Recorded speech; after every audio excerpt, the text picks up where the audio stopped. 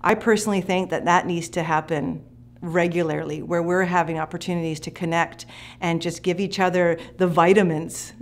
In the class we call them hug vitamins, where the kids go and they give each other a hug. They ask, do you need a hug vitamin today? And they'll go around and ask the staff. And I think we need to do that too. I think we need to kind of have more opportunities to connect to each other as human beings that are working with children and that are getting stretched very, very thin. Because there's a lot of stress and the workload is humongous.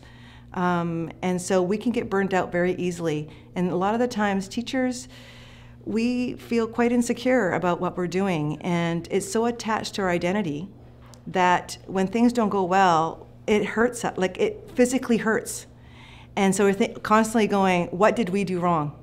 And so by having, and after a while, these are like little traumas over and over and over again. It just feels like you're getting pecked at by a bird, and at some point, it will all fall apart and you have people having breakdowns. So if we could find a way to connect to each other more often where we're going, you're doing great. Like, whatever place that you are right now, you're doing great. Same way I was to say to a kid, where you are right now is exactly where you need to be.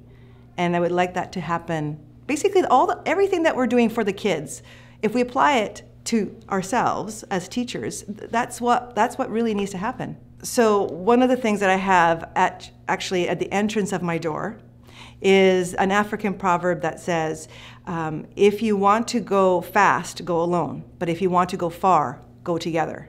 And that's basically what we do in that classroom. And it works very well to do that as a village.